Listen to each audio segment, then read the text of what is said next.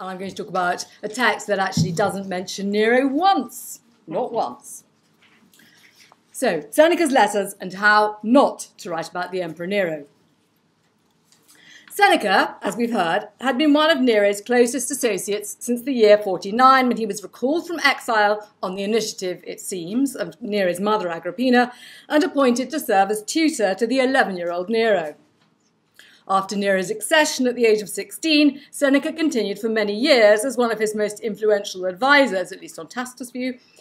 Nero is the addressee of Seneca's treatise on clemency, composed shortly after Nero came to power. Credited with many of the more positive features of Nero's early years as emperor, Seneca was also implicated in more questionable developments, allegedly composing Nero's self-exculpatory letter to the Senate, for instance, after the murder of his mother. Seneca himself asked for permission to step down in 62. Nero refused, as Dominic reminded us, though Seneca contrived to keep a very low profile, subsequently petitioning the emperor for official permission to withdraw a second time in 64. The Epistulae Morales, the text I'm going to be talking about this afternoon, the moral letters, were composed in these last years of Seneca's life before he received the order from Nero in 65 to kill himself. Despite a profusion of apparently personal anecdote, the letters are, in notable respects, curiously reticent. Much of Seneca's life was spent in Rome, but the empire's capital itself is barely mentioned in the letters. Letter 91 explores what consolation may be offered to a friend whose hometown, Lyon, has been devastated by fire. This fire apparently struck in the late summer of 64. Thus post-dating the terrible fire of Rome, whose ravages are described earlier in Tacitus' annals. Yet though the Rome fire was reported by Tacitus to have reduced a large part of the city to smouldering ruin, and we've been seeing earlier how Nero made use of the space thereby opened up, Seneca makes no mention of the Rome fire. And the emperor himself, with whom Seneca had been so closely associated for so many years, features as a resounding absence, not mentioned once in 124, often very lengthy, letters. Some comments can, of course, be read as oblique reflections on Seneca's relations with Nero, and there is a handout, which I got back. Thank you very much. Thank you, Matthew. The wise man, the sapiens, will never provoke the anger of those in power, Seneca comments in letter 14. Yet those in power might flare up on the slenderest provocation. In the concluding sections of letter 47, largely focused on the issue of slavery, literal and metaphorical, the topic of relations between rulers and their subjects is touched on as an analogy for relations between masters and slaves. When masters are provoked to violence by trivial annoyances, they are like rulers who lash out, too ready to forget their own strength and the weakness of others. So we, as masters, take on the spirit of kings, Seneca observes. The tendency of some rulers to react violently when their subjects offer unwelcome advice could all too easily induce subjects to behave like slaves. Tacitus' Annals regularly criticises the Senate for servile behaviour in relation to emperors. In Tacitus' account of the circumstances of Nero's death, Seneca responds to Nero's messenger and the allegation that Seneca, had been involved in the Pisonian conspiracy, with an assertion that Nero had more often experienced Seneca's outspokenness than his civility. Qui saepius libertatem Senecae, quam servitium expertus est. It's in Tacitus' account. In Seneca's own writing, the term libertas, freedom, rarely has an overtly political sense. It is sometimes, however, used to express the kind of frank advice, characterised in Greek texts as parousia, which the teacher gives the student for the latter's own good. In his treatise on anger, for instance, Seneca advises, "Let us all beg our best friends to use to the utmost such liberty towards us, especially when we are least able to bear it, and let there be no approval of our anger." So we want our friends to be frank with us. But the challenge for the philosophical advisor seeking to offer parrhesia, free speech to a ruler or even to a social superior was a concern of numerous imperial texts. How can one speak truthfully to the prince? Seneca's letter 73 explores a different aspect of the relations between rulers and philosophers. Seneca argues at some length that the philosopher above all is grateful to the ruler. The term rex here is a positive term, as in Seneca's earlier treatise on clemency, who, by ensuring that the state is secure and peaceful, makes possible a life of philosophical leisure. That securitas we saw paraded earlier. It's quite wrong, Seneca asserts, to think of philosophers as stubborn and rebellious. Here, he seems to be distancing himself from any association between Stoic philosophy and opposition to the emperor. Might a contrast be implied between Seneca and others who'd been openly critical of Nero? The term libertas, freedom, seems to have been invoked as a watchword by the senator Thrasea Paetus, who was notorious for criticising Nero. At the same time, Seneca's comments would scarcely qualify as unmitigated servile praise.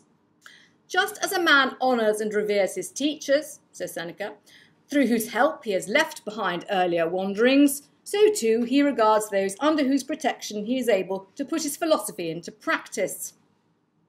Now, that first part of the comparison, as a man honours and reveres his teachers, might seem particularly ironic given Nero's behaviour towards his teacher Seneca, increasingly errant rather than leaving errors behind. So I think it's tempting to see considerable irony here. The letters repeatedly advocate withdrawal from the political sphere. Seneca's addressee, Lucilius, is urged to give up his post as procurator, the better to devote himself to philosophy. In letter 68, Seneca warns Lucilius that it may be prudent to cloak philosophical withdrawal under the pretext of ill health, valitudo imbecilitas. He himself is said by Tacitus to have feigned illness, or used the excuse of his illness, quasi valitudine infensa, to request withdrawal, first of all in 62, and then again in 64. Seneca comments earlier in the letters, although people may often have thought that I withdrew because of being fed up with state business and regretting my unfortunate and thankless position, still, in the retreat to which fear and exhaustion have thrust me, ambition sometimes is rekindled. Is this a tantalising glimpse of how Seneca really felt after all those years of working with Nero? It would, I think, be unwise to read any of Seneca's first-person comments as a straightforward reflection of his own experiences. This example, for instance, serves to illustrate the general claim that even in seclusion, the would-be philosopher is still prey to mental disturbances such as anxiety and ambition. And Miriam Griffin and others have rightly highlighted the challenge of pinning down traces of the autobiographical in a text whose author, despite the apparently confessional tone he often adopts, frequently proves slippery and evasive. This caution is in many ways well advised, and yet, for all their aspirations to a transcendent cosmopolitan perspective, the letters remain closely rooted, I would suggest, in the political, cultural, and aesthetic specificity of Neronian Rome. Seneca veers between intimate, confessional, hectoring, and expository modes. He offers personalised advice to his addressee Lucilius. He chastises himself for his own failings, while later letters discourse at length on technical, philosophical questions such as the nature of the good.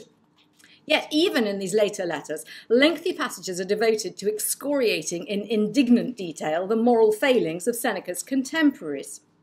These passages are often dismissed as kind of, I suppose, moralising padding.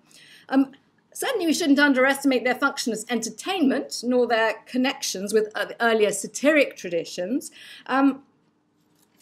But when Seneca reflects on the dynamics of vice in its more florid and imaginative forms, his terms frequently resonate quite specifically with ancient accounts of Neronian Rome in particular, notably those of Tacitus and Suetonius that we've been hearing about, as well as other works of Neronian literature, Petronius and Persius above all. By this point, Seneca could hardly have expected his advice to exert any positive effect on his former pupil. As we've heard, Nero was a bit of a lost cause at this stage. That kind of freedom of speech is in the letters directed at Lucilius, or indeed at Seneca himself, or at other readers who chose to embrace the project of Stoic self-improvement. Nero is really not included in that number. But in relation to Nero, an inescapable presence in Seneca's world, Seneca also makes clear his refusal to stoop to flattery. Rather, I shall suggest, discussing particularly letters 90 and 114, Nero serves, if in a rather oblique manner, as an exemplar of the lack of self-command, of the surrender to vice, of the extreme rejection of nature. Nature is an absolutely critical term in Stoic discourse for what one should be pursuing. An arrestingly potent manifestation of the pathology of an individual utterly lacking in sovereignty over himself, I suggest, is Nero. And I'll conclude by suggesting how, to a degree, highly refined vices could even play a particular role in Seneca's model of philosophy's development.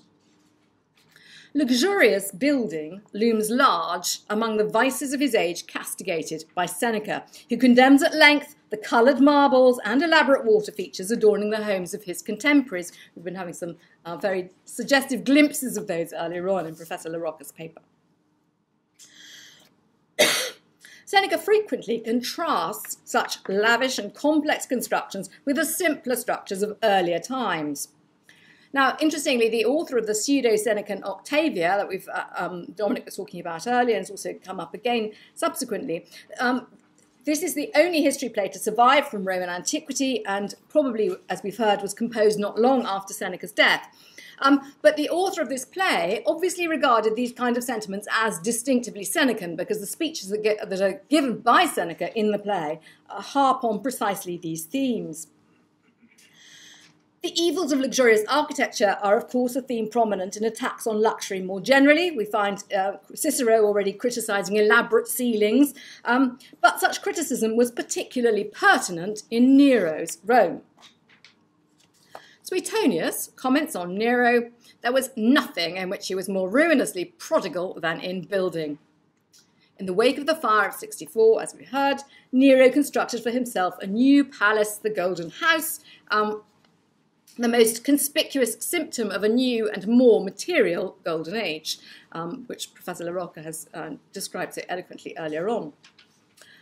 Having noted the opulent decoration of the house, all parts were overlaid with gold and adorned with gems and mother of pearl, Suetonius attests the emperor's taste for ingenious and lavish ceilings, in particular, Caenationes laqueatae, tabulis ebuenes versatilibus. There were dining rooms with fretted ceilings of ivory, whose panels could turn and shower down flowers, and were fitted with pipes for sprinkling the guests with perfumes.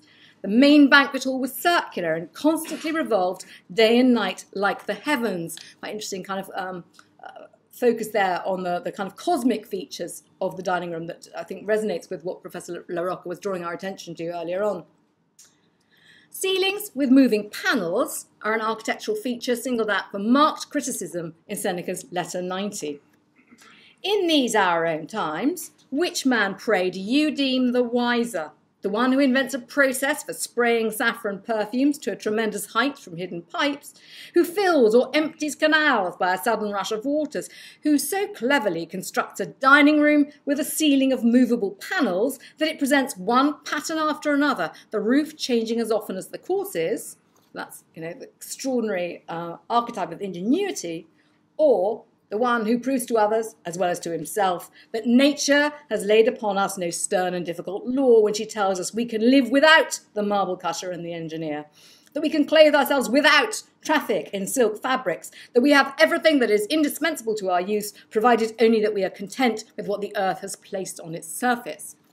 It's a very kind of rhetorical contrast between the simple cynic life and the elaborate life of luxury. And later on in this very long letter, he again returns to the topic. No fretted, and he's talking about the lives of early men who lived a sort of wonderfully simple life that we should all aspire to imitate. No fretted and panelled ceilings hung over them, but as they lay beneath the open sky, the stars glided quietly above them, and the firmament, night's noble pageant, marched swiftly by, conducting its mighty tasks in silence. But then, by day as well as by night, the visions of this most glorious abode were free and open. It was their joy to watch the constellations as they sank from mid-heaven, and others again as they rose from their hidden abodes. What else but joy could it be to wander among the marvels which dotted the heavens far and wide?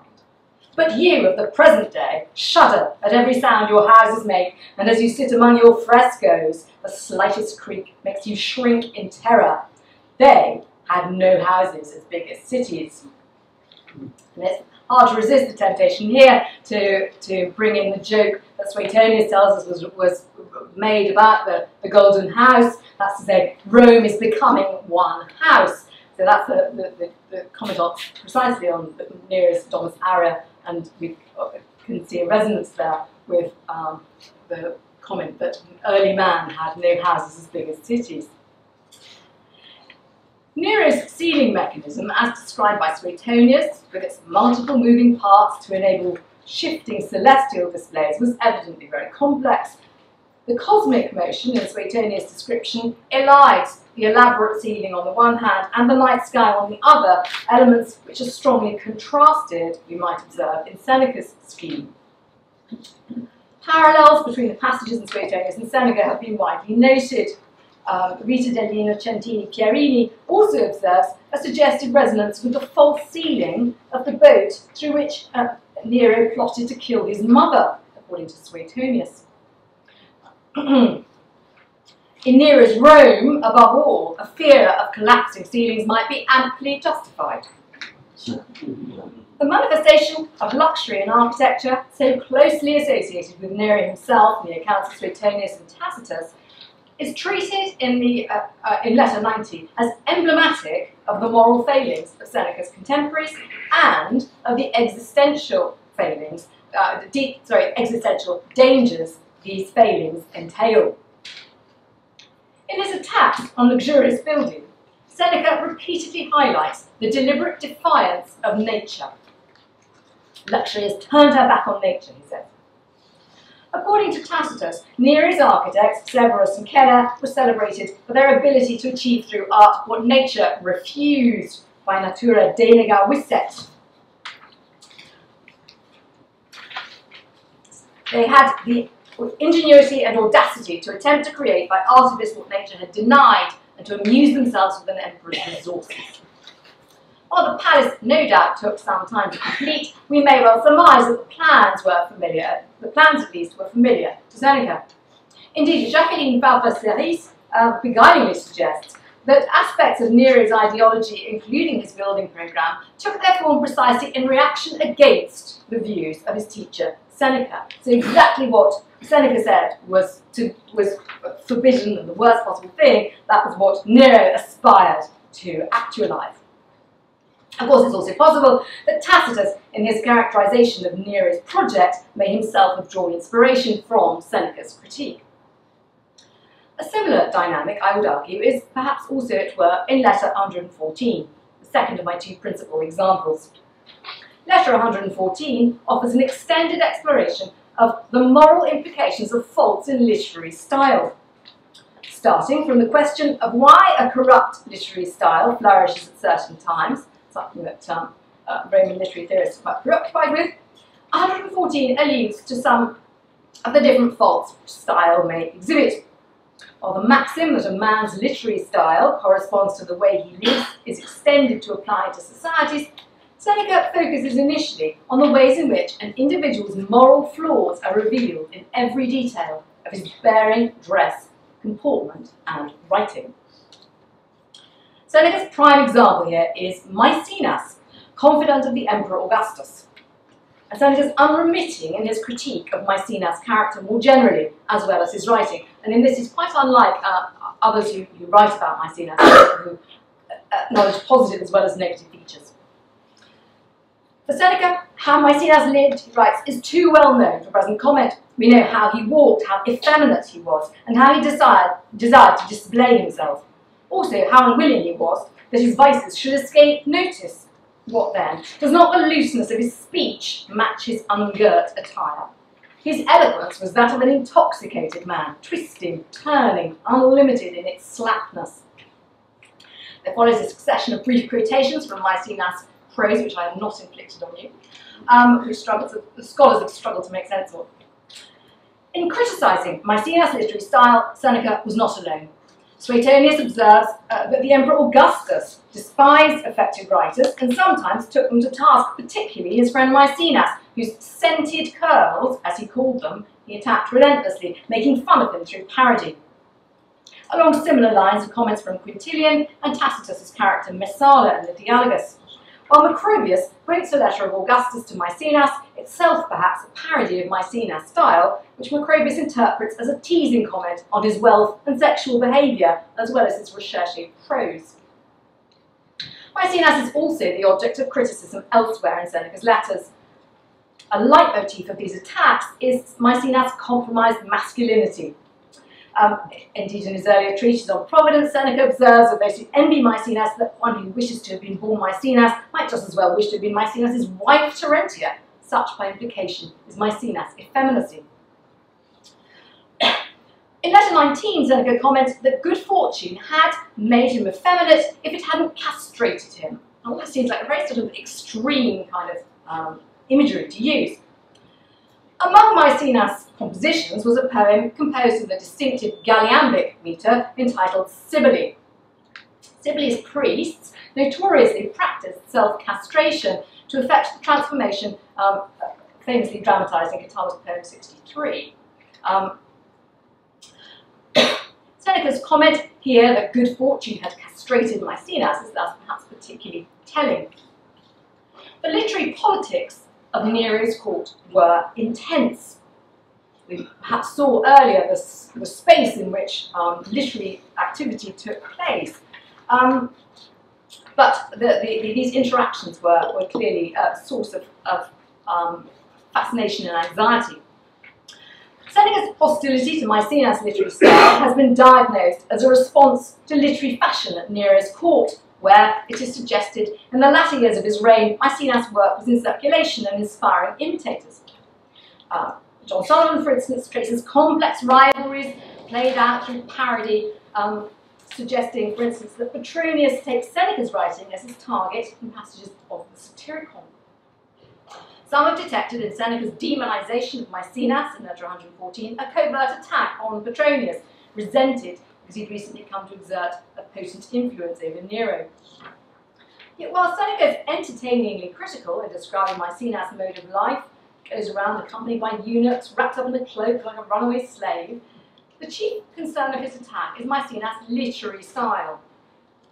It's not obvious what parallels there would be between Maecenas' style and that of Petronius. Instead, I think another possibility is perhaps offers more potential. The final 3 paragraphs of letter 114 appear to take us in quite a new direction from the rest of the letters, and indeed Summer's venerable edition of the letters omits them altogether.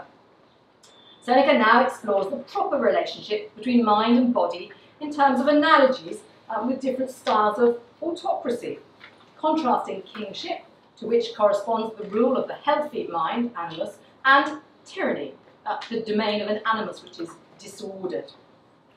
Now, as I've already said, Nero himself is never mentioned in the letters. Yet the analogy developed here, and underlining the dreadful consequences of disordered autocratic rule, recalls Seneca's earlier treatise on clemency, whose addressee was the young Emperor Nero. In the De Clementia, Seneca contrasts at length the rule of the rex, as a good king, and the rule of the tyrant. Literary style, as we've seen, was a hot topic at the court of Nero. The emperor's own passion for literature was notorious. Tacitus, as we've seen, highlights the emperor's enthusiasm for composing poetry, though he suspects him of plagiarism. Suetonius, by contrast, considers the blotchy crossings out he has himself witnessed as authentic Baronian scribblings. Some fragments of Nero's poetry survive. Seneca himself elsewhere quotes and praises the line. Scholiast, on Persius' first satire, goes so far as to suggest that some lines are actually from Nero's work Attis. Their fierce horns be filled with Mimilonian booming and Bassaris poised to carry off the head torn from the proud calf, and the Maenad poised to steer the lynx with Ivy clusters, shouts and shouts, ahoy, and reverberating echo chimes in. So maybe Nero's the author of these wonderful lines. Dio also reports that Nero delivered an Attis, or perhaps a Bacchae, at his Juvenalia festival in 59, though it's not entirely clear who the author is. Certainly it seems hardly coincidental that the examples of feeble compositions that Perseus chooses to attack are entitled Minas, the Bacchant, and Attis, the priest of Cybele. Indeed, Attis, the self-castrated priest of Cybele, might seem a theme redolent of the Alexandrian poetic tradition, quite in keeping with what's otherwise known of Nero's literary tastes. His preferred theatrical roles included Candace in labour with her incestuous offspring, for instance. The subject of Attis, gender subversion and self-castration in an exotic Trojan setting, resonates closely with themes prominent more generally in the accounts of Neronian Rome offered by Tacitus, Suetonius and Dio. Many anecdotes about Nero's own cross-dressing, his marriage to the castrated Sporus, playing the part of a bride in another marriage to Doryphorus. Many of these stories relate to later years of Nero's reign, but these predilections are perhaps foreshadowed earlier on.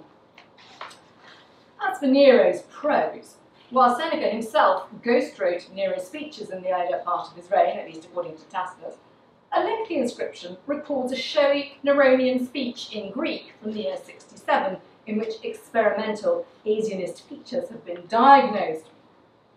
Jones argues that his Greek teachers may have been Nicetes, whose florid Bacchic style and daring phraseology are noted by philosophers.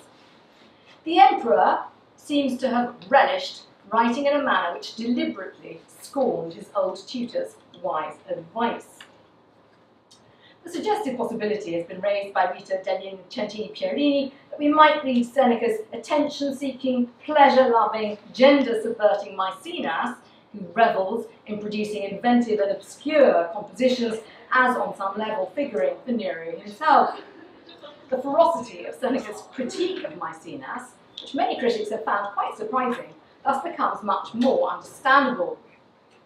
The coda to the letter, introducing the extended political analogy, surely lends further weight to this suggestion. Nero's presence in the letters may be shadowy, but the dynamics of his pathology echo those of the tyrants of Senecan tragedy. These tyrants take particular pleasure in self-consciously embracing the extreme opposite of virtue. Indeed, the author of the pseudo-Senecan Octavia evidently perceived close affinities between the anti-heroes of Seneca's own dramatic works and Nero himself, even if the Octavia's Nero is rather less self-conscious in his transgressions than, for instance, Aetius in Seneca's Thyestes. As Rolando Ferri notes, Nero's entrance at line 438, at the climax of the character Seneca's tirade against the vices of luxury, avarice, and lust, figures him as the embodiment of these vices. Seneca himself, meanwhile, as we've heard, plays the role of unsuccessful advisor whose wise words are brusquely rejected. Echoes of the dialogue between Seneca's advice and Nero's practice resonate throughout Seneca's letters. Seneca offers florid anatomizations of moral and aesthetic defects, implicitly exemplified by Nero in domains where the emperor claimed a particular distinction: architecture, poetry. Nero's occluded presence in these letters can be construed as an attempt to recuperate his spectacular excesses for Seneca's Stoic project, because I think these elaborate accounts of moral failings do have a role to play in Seneca's overall enterprise in the letters. Of course, Seneca's famous pupil was a catastrophic embarrassment for his teachers. But if we go back to letter 90, we can see there that while Seneca is drawn to the idealization of early human society, which characterizes so many Roman texts and also features at length in this letter, his nostalgia for primitive living is significantly tempered by his stress on the preeminent role of philosophy as something that must be deliberately striven for, that requires discipline, and without which a true life of virtue is not possible. Thus, as Seneca makes clear, however salubrious the simple life of virtue led in primitive times, the conditions were not conducive to the mature development of philosophy. Paradoxically, it is precisely the proliferation of vice which makes necessary the full flowering of philosophy. No longer just a matter of wise advice on how to live, of the kind the early kings may have dispensed with. To become good is an art. Only when it's challenged by human corruption can philosophy develop to acquire its mature form. Nostalgia for the so-called Golden Age can serve as a valuable prompt, encouraging us to emulate material simplicity. But the knowledge and the range of choices humanity has painfully acquired and making the transition to a more advanced existence are essential prerequisites for the practice of philosophy. So a case can be made then for seeing the elaborate and ingenious vices of Neronian Rome generally, and the emperor himself in particular, as essential material for philosophical reflection. Only in an age of flagrant vice can truly militant virtue come into its own. So I think I'll stop there, and we now have a few minutes for questions, I think.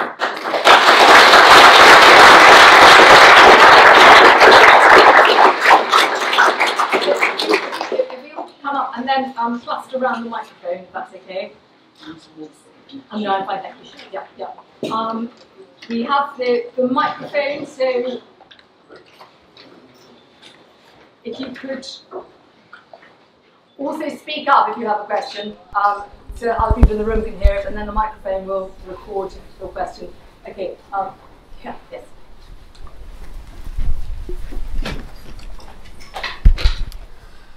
This is a question concerning Pliny the Elder. I wondered if there were other emperors who were being used as exemplars in Pliny's oeuvre. The answer is that there's Pliny and Gaius, so Pliny and Caligula, tend to get grouped together by Pliny the Elder. Sorry, Nero and Caligula get grouped together by Pliny. Generally with hostile commentary on both. There will, though not exclusively hostile commentary in the case of Nero, there will then be references to events taking place within the reign of earlier emperors like Claudius and Tiberius. But from the evidence of my notes, it's a few years back, the one who really gets the largest attention in that sense is Nero.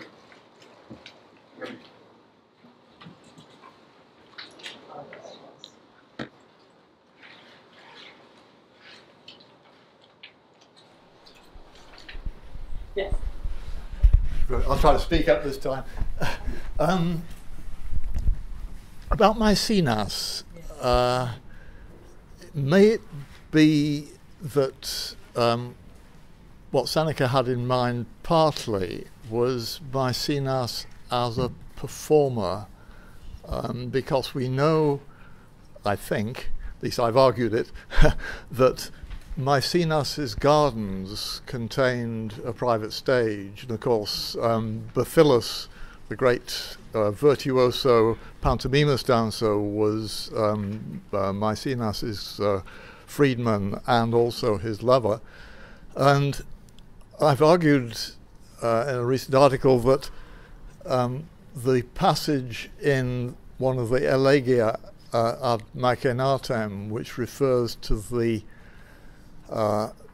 Hercules and Omphale legend, may be an allusion to the kind of things that got up that Maecenas and his friends got up to on his private stage, and that would fit in with your the idea of losing one's masculinity, you know, Hercules in drag, all that sort of stuff. So that might also be a kind of extra dimension to that particular vitriol that Seneca has to say about Maecenas. Thank you very much indeed. That's a wonderful suggestion. The Maecenas theatrical interests are really feeding in here, because they don't get explicitly mentioned by Seneca, but nevertheless, I think one can see that as part of a kind of a whole sort of gamut of associations really that Maecenas carries with him. Which makes this a kind of tempting parallel for Seneca. So thank you. I shall look out for your PBSR 2016. Thanks.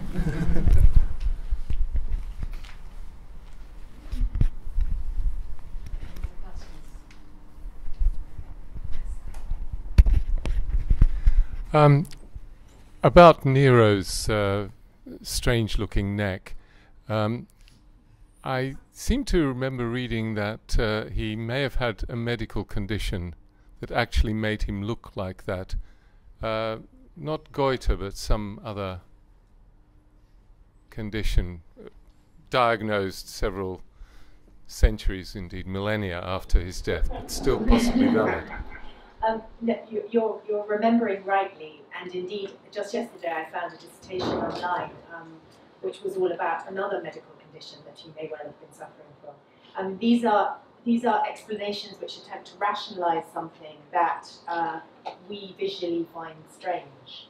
And if you're not prepared to go for the medical condition, you're prepared to go for the Mark Bradley line of fatness, or you're prepared to go for the stylistic line of Hellenistic. But then that's just as Hellenistic. In fact, that's more Hellenistic in some ways, as much as it is classical. So none of these things fully kind of explain. I mean, if you did have a medical condition, you've still got his image makers choosing to make that visual, and that has an impact within the alternative population of marble and bronze statues that there are in Rome. So for me, that doesn't help me much to think in those sorts of ways, but it's not impossible that Nero had multiple. Any more questions? It may be that the lure of the wine exerts a magical power. So perhaps we should draw things to a close there. But thank you all very much for coming on this rather warm afternoon. I'm sorry that you couldn't take the windows.